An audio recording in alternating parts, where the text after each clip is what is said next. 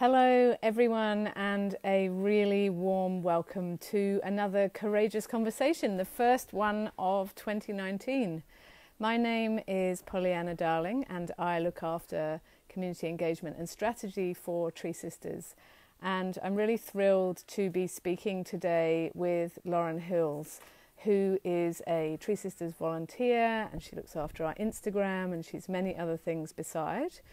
So these Courageous Conversations are all about bringing the voices and courage and wisdom of women forward.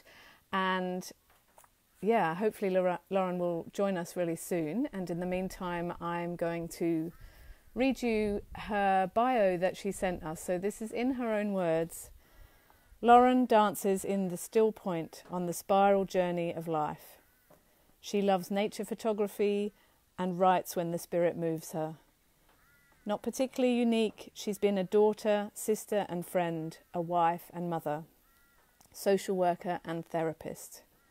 Now she's in her third age, retired and inspired to do something new.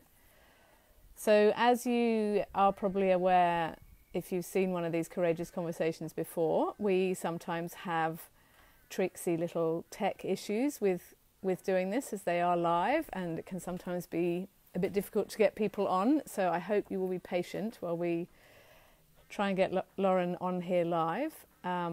It's a pretty courageous thing to do, to come on here and go live in front of a potentially enormous audience. So I really honour anyone who steps forward to do this. I'm going to have a look and see if I can see Loran. Hang on one second. Aha. I can see that you're watching, Loran. If you can make the request to join us, that would be really awesome. Hi, Charmaine. Hi, Ruthie. Hi, Maggie. Got lots of really awesome women joining us here and watching. So I know you're there, Loran. If you can just make the request, I might see if I can do it. Hang on. Ooh, it's disappeared. No, I can't add you. Okay. You should be able to make that request now, Loran. So I'll tell you a little about the tree that's behind me while we wait. This is a poinciana tree. It's not actually native to Australia. I think it's an African tree. And this is a really beautiful old one. Yay, Loran's made a request. Let me say yes. Okay. So we should have Loran really soon. So this tree is sort of like the guardian of our house and provides really beautiful shade, and we have birds nesting in it. And yeah, it's a lovely... It's come here to be as part of this Courageous Conversation today. So apparently Loran is adding. We're nearly there. We're so close. Don't abandon us now. Adding.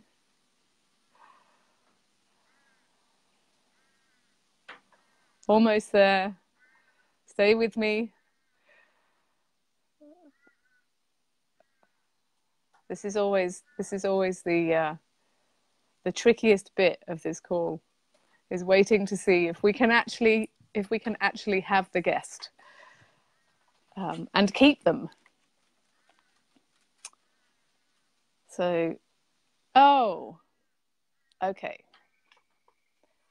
So Loran, I think you can still see me. You need to make another request. I approved you to come on, but apparently you didn't answer.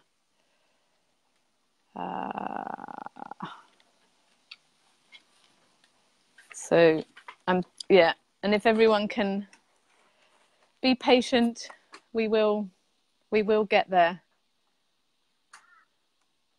One day this is just gonna happen with glorious ease.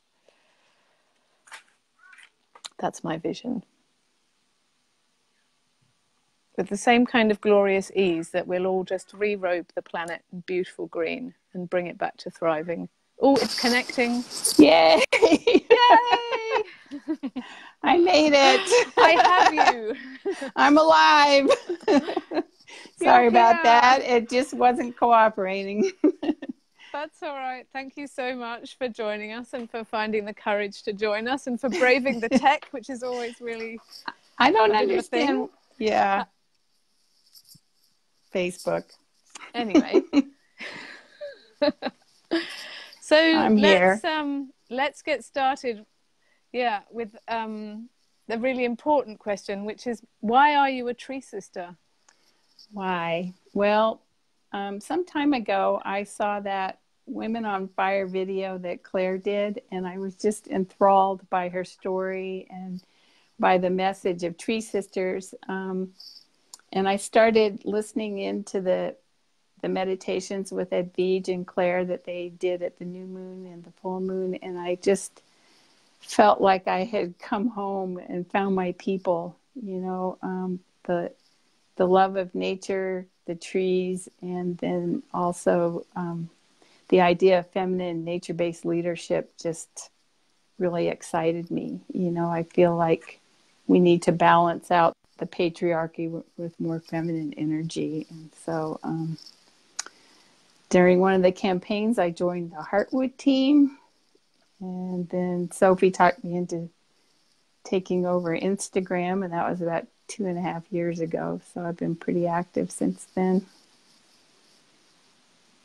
Yeah. So I know that you've grown our Instagram from a very small following to some huge, much bigger following that we have now. Over 8,200 right now.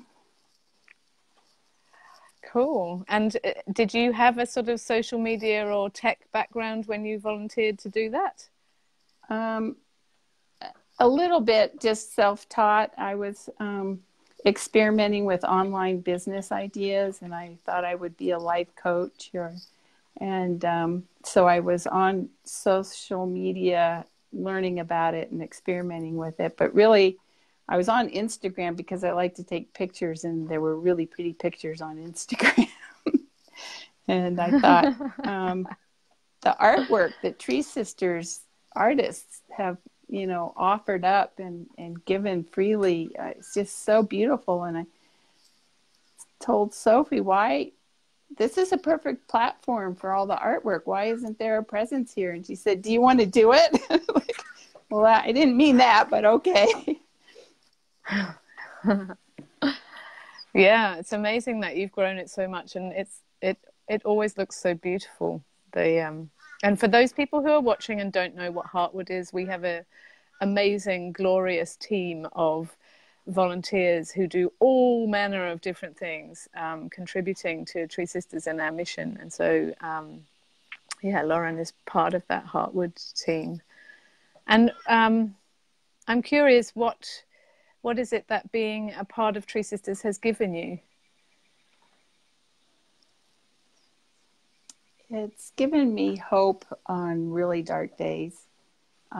As we know, the state of the earth and the climate is pretty treacherous right now. And sometimes I'm really overwhelmed by feeling sad about all of that. And yet, when knowing that there's a group of women who also love the planet and the trees and all of it, working together to try to mitigate some of what's happening, it just makes me feel better, you know. And I've made some really good friends. I found some heart-minded people that we just communicate on a level that, you know, I don't always find in my community. And so that's been really good too. Yeah. Yeah. You get to talk really to beautiful. people like you. Oh, thank you. I'm really curious about, I'd really love to talk to you because I know that you were a member of our elderberries community and looking at the role of our elders in protecting the planet. And I'd love it if you could speak to that a little. Well, I started to get older, like we do if we're lucky enough to stay alive, and thinking about, what kind of legacy did I want to leave behind? And it's a very strange place to be in at this stage of my life right now, because it doesn't seem like it was that long ago that I was running around after my kids and, doing things a mile a minute, and it's slowed down quite a bit. And because of that, I just started thinking about things differently. And it seems like in other cultures that elder people are respected for their wisdom, and I feel like I have a lot of life experience and knowledge that I've learned, through the School of Hard Knocks and through reading and writing and all of that, introspection stuff. But it just seems like the elder people are the ones who have that wisdom and also know how to work the system, and have resources and time.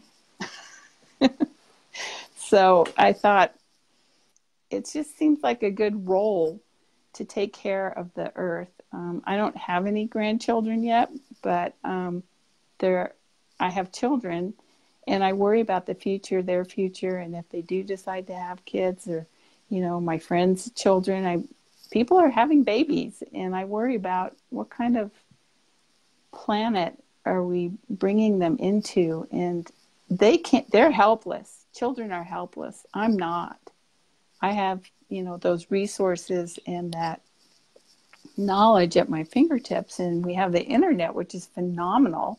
Barbara Marx Hubbard was talking about we were evolving into a new species just because of the internet and our ability to communicate globally. And that's one of the things I love about Tree Sisters. I mean, here we are, you're in Australia and I'm in Wyoming, and we're talking. It blows me away every time. I never get bored of that. But yeah, I feel like I want to give something back. I want to take care of the planet. I want to do what I can, however small, to help make things better. Yeah. And I really, the comment you just made about elders having resources and time and also some of the savvy around, how to work the system and all that, that's really landed with me as it demonstrates the power that older people actually have if they choose to use it. And I'm interested in how you yourself have been applying that, and what you might have to say to other older women who maybe, need a bit of encouragement to get stuck into participating. Come on. I spent some of my working years as a community organizer, and I feel like those are the skills that are most needed now. Only my community is the planet, not just where I live. And the way that you develop that is by talking to people and getting them to, join in and feel fired up about what you're doing, and then volunteering or whatever, working together to meet your goal, whatever that is, And Tree Sisters, of course, has the twin tree, the two goals of one, to reforest the tropics as soon as possible to cool the planet, which I think is really important. The out-breath kind of thing. And then there's the in-breath, the feminine spirit of all of it. And I think as older women, especially the older and older we get, the more isolated we become, And I'm really glad I'm not afraid of technology or the internet or getting online or putting myself out there, because that's how I meet people. And I know that there are women who they'll say, oh, I'm not going to get on Facebook, or I'm not going to, I don't know how to do email, or, whatever, and they're missing out on something. They're missing out on communicating with other people. So I think that there's no reason to be afraid of technology. It's not bad inherently. It's not good inherently. It's what you do with it. And because we have it, why not use it, to talk to other people around the world and like-minded people who want the same thing. Yeah. Yeah, that's a really good point. And I'm curious also, I know in the circles of the divine feminine and where people talk about that kind of thing, there's a lot of talk about crone wisdom. And I'm wondering what you feel about the sort of, what the uniqueness is of crone wisdom that we can bring to serving our planet. In some of my readings, I came across the idea that women who are postmenopausal are wise because they keep their wise blood within. We don't shed blood anymore. And so that wisdom is internal. And because of that, we may be more insular than you are at like the mothering stage or the maiden stage. But it's also, I feel more connected to life. Like, because I don't have my own cycle anymore, I'm more in tune with the lunar cycles and the seasons and the solar cycles. And each round, that's why dancing in the still point on the spiral journey is every time I go around, I feel this deepening relationship with the earth. And I think that comes with that slowing down a little bit, having enough time to actually stop and listen and look around. Where, when you're running 90 miles an hour trying to take care of everybody, there's not as much time. And it's now I I just remember what that was like so much. And so, like there's days my daughter says, I wish I had your life, because she's working full time and married and trying to run a household, and both of my daughters are. And so, I can sit and look out the window. I put up bird feeders and I watch the birds eating at the bird feeders, and I get great joy from that, and it's like simplified. Things are simplified. Yeah. Yeah, I really like that. And I'm right there too. I'm right there in running around after 4 kids and working pretty much full time, and just wishing, for a window where I have the spaciousness to connect in a, I can make time in my day, and I do, to go and connect with nature, Right. but there's always a limit on it. Someone needs something, or I have to go somewhere. There's Mom! that sense of, yeah. So, yeah, when you're, and I have heard other elder women talk about this, and it makes me really look forward to postmenopause, whereas our culture actually, our culture puts the fear into women around menopause, Right. that after menopause it's this terrible thing, and, whereas part of the joy, there's many joys for me in Tree Sisters, but one of them is that I have actually developed through knowing all these amazing women, are looking forward to that part of my life, and that's really exciting. Yeah, well, it is, and I want to be one of the ones that say, "Hey, it's not that bad." Yeah, my knees hurt, but it's not the dreaded thing that everybody is sort of fed, that it's something awful that happens to you. It's actually something really good. And now we as women probably have 20 years more of lifespan than what, is that a bird? Yes, there are I have a lot of magpies here, and the babies are here drinking. So you can hear them. A different kind of mum. But yeah, it's, part of, when you ask me what would I like to do, is tell women your age that, it gets better. You're not when you're in the middle of it, you think it's never going to end. It feels eternal. And then you blink and they're gone and it's quiet. And it's like, what do I do now? Well, there's plenty to do, but it doesn't have to be done at a breakneck speed. Yeah, that sounds really good. And it is.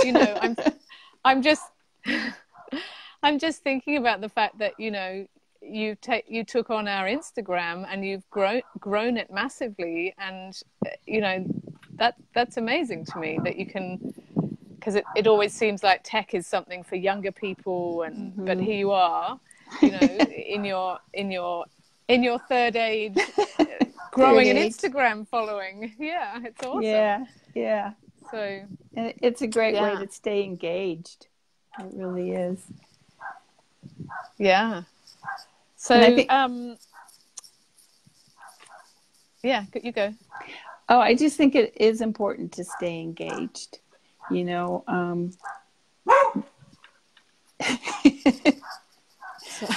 your dog. It's okay now. Suddenly the dogs are. Yeah. Yeah. No, I There's think probably a kangaroo in the paddock or something. Diesel. It's a little bit still uncomfortable to be referred to as a crone or an elder woman. It takes some time to adjust to that, and I feel like I'm still growing into it. And I talk to women who are like 75 and 85, and their experience of it is much different than mine. I'm a young crone, I guess you could say, but they are still engaged and still care about the world. And you can be, infirm and never leave your house and still communicate with the world. It's just amazing. Yeah, it is totally amazing. Like I think we have only, we're only just starting to scratch the surface of the kind of mobilization that we can achieve using the internet, that, the kind of mass action that we can take,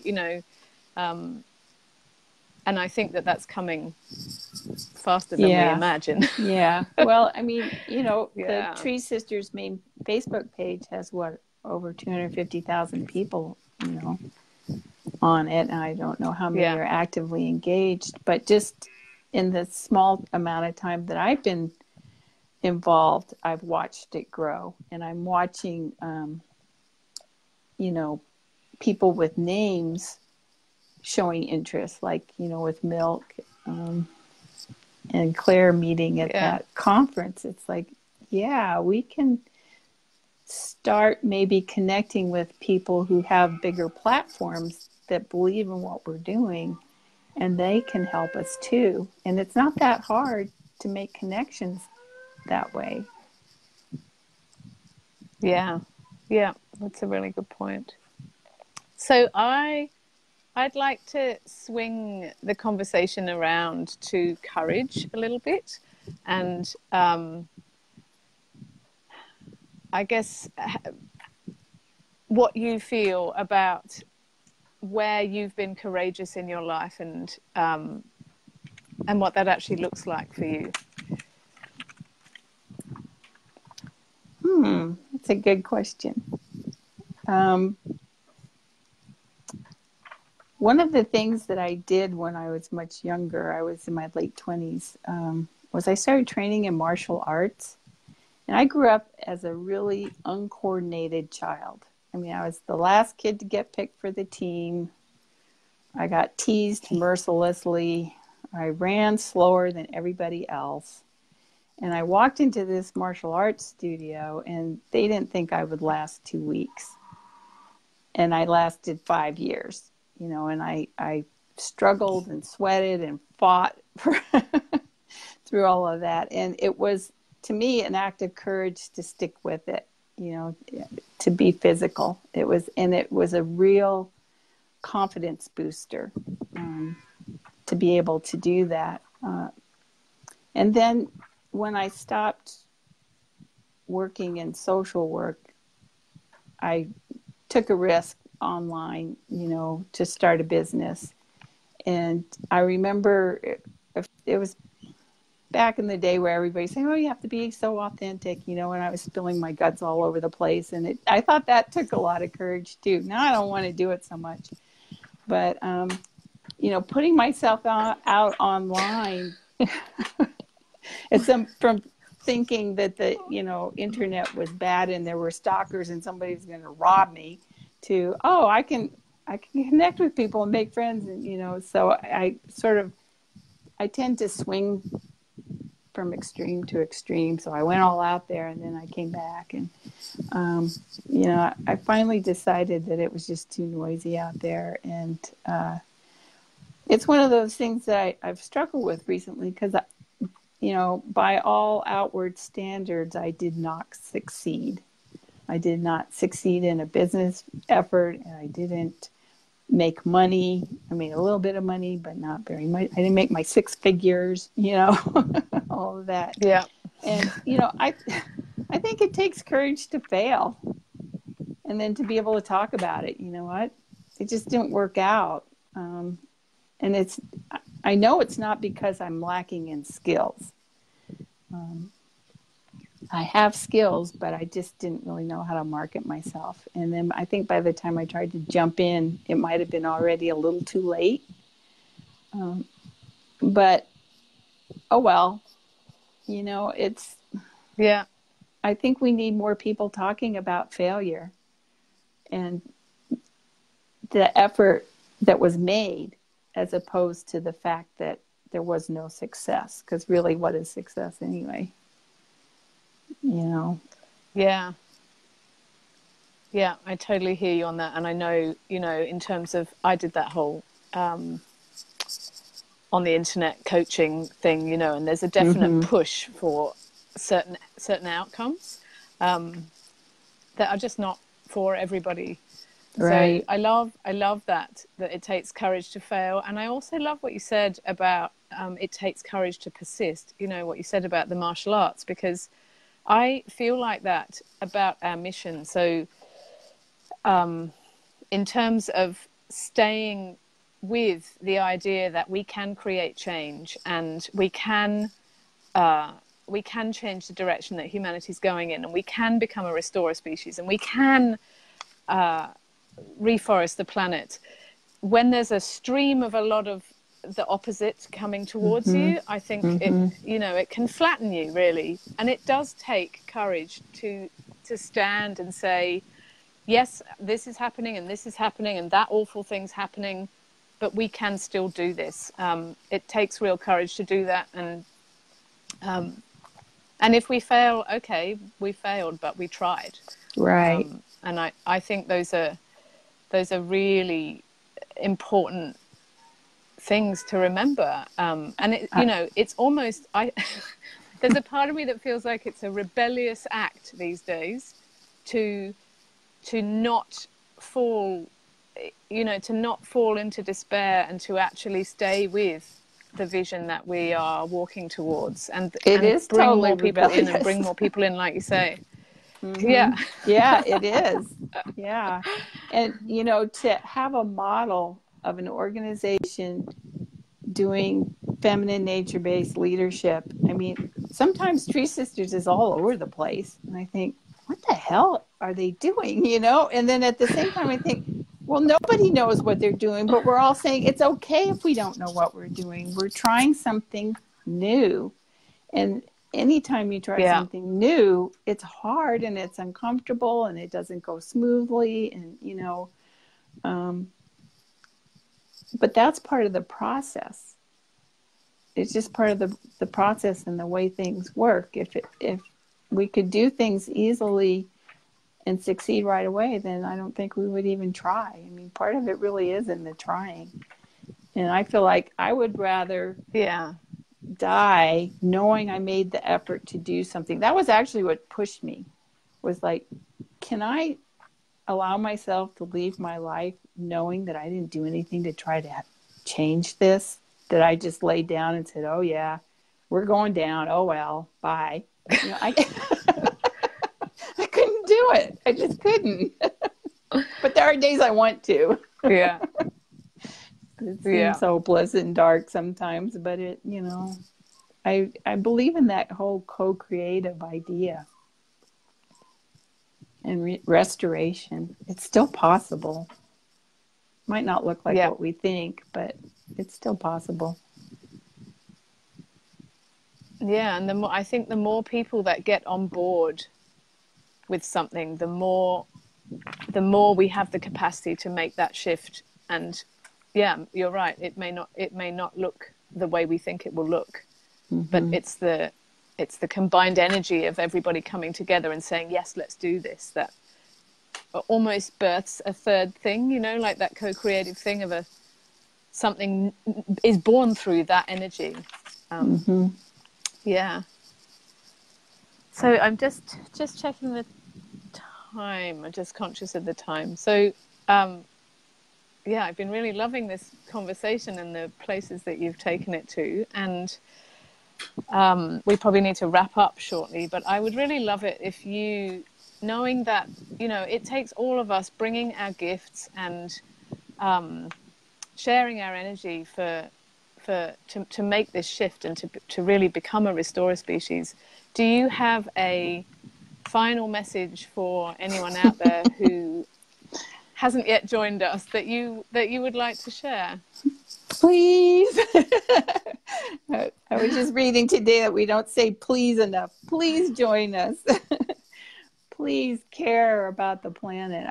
Sometimes I care so deeply that I can't believe that everybody else just doesn't. When people say, oh, I don't like camping. It's like, you don't like being outside?